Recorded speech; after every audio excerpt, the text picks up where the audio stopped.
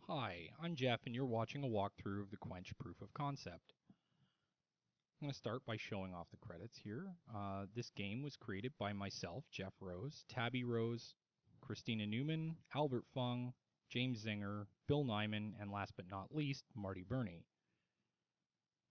You can skip to 40 seconds in the video, get straight to the gameplay, but looking at the controls, the basic thrust of this is just that these four icons represent the weather powers available to the player, and I'll be using these a lot throughout this demo. So why don't we get started? This first level is basically a tutorial on how to use the rain power to help your herd stay alive. So starting off, these elephants are going to take a bit of a rest, and we're going to talk a little bit to introduce things. You can see this conversation panel has appeared. The important thing here is that animals graze. They eat grass and they need that to be healthy, and so you can use the rain power to grow grass on the ground to help them along. And furthermore, you can use the wind power to tell them when to move. So I'm going to use wind to set them on their path, and they'll follow along through these waypoints that you can see here. Now, since the ground is dry right now, I'm going to use rain a couple of times, and you can see the land wetting over there and some water pooling on the ground. And before long, you'll see grass growing up, as it did around that tree when I rained there. So you can see the grass that they're walking on top of. The idea of this is that when they're walking over grass, their stamina doesn't drain as quickly as if they were walking through like a dry and exposed area. And furthermore, when they arrive at a waypoint, their stamina replenishes quickly. So we're going to move on from here. I'll wind them again and drop a couple more rain effects over in this area so that they have something more to eat. Lastly, I'm going to use the wind power to hurry them along, since you can also use wind to increase the speed of your animals temporarily. So this level's complete, and we can move on to the next.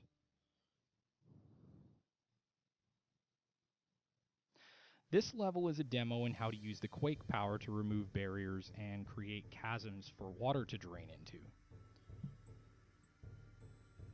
So in this level, you can't use your rain powers, so instead you have to find alternate ways to provide water to the trees that heal your herd's staminas when they rest at them. So Shaman pointed us to this rock dam here, which I'm going to break with the the earthquake power, and you can see the water drain down into that basin. I'm going to move my herd along so that they move over to this waypoint tree here, which just suddenly greened up because of the water that had fallen out of the dam. Water spreads dynamically through the terrain, and so you can provide water to things that need it by supplying it through any source, rain or otherwise. But sometimes water is a problem. You can see from the footprints that they're going to move on and make a crossing through this river, and that series of cracks right here is something that I can drain that water out through. Now, having used that to green that tree up already, I've gotten what I wanted out of it. Now I need to make sure that that water isn't in my way. So I'm going to tell my herd to move on, and I'm going to use Quake to break that chasm open. So you can see the water draining out into the ground, and actually I may have left this a little bit too long, since I can see my elephants are kind of struggling to get across. Swimming is generally not a good thing. If animals have to swim, they deplete stamina very quickly and get distressed by the whole thing, but it seems like I've done well enough, because all of them made it. So I'm going to move on to the next level.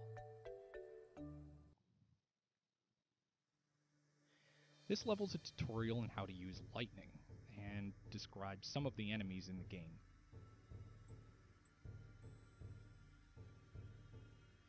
So in this level, they would normally be taking this shortcut path through here, but it has been blocked by a rock slide, so you can see that this area is no longer available to pass through.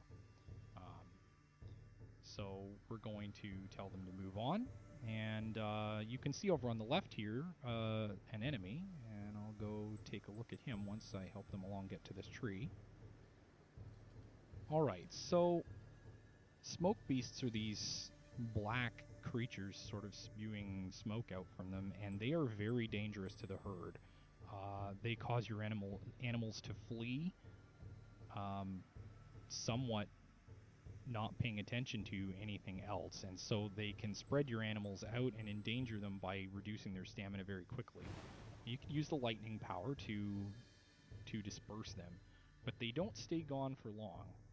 I'm going to tell them to move ahead, and I'll put some rain down, but you can see that that one that I just used the lightning power on has already respawned. And so I'm going to leave it just so that you can see. When they pass through the herd, like, your herd scatters and they take a significant amount of stamina loss out of this. So I'm in a pretty dangerous place right now. I'm very close to a situation where one of my animals might not make it. And oh man, that one spawned kind of at a bad time. And in fact, I actually hit one of my own elephants with lightning. Pro tip though, you can use lightning to revive your animals. We consider it sort of a divine defibrillator. And oh man, this is rough. Okay, so I finally reached the end, but yeah, that's right. I only have 7 of my animals surviving, so I didn't quite get there perfectly. Well, anyway, we hope you enjoyed it. This is the end of our demo. Thanks for watching.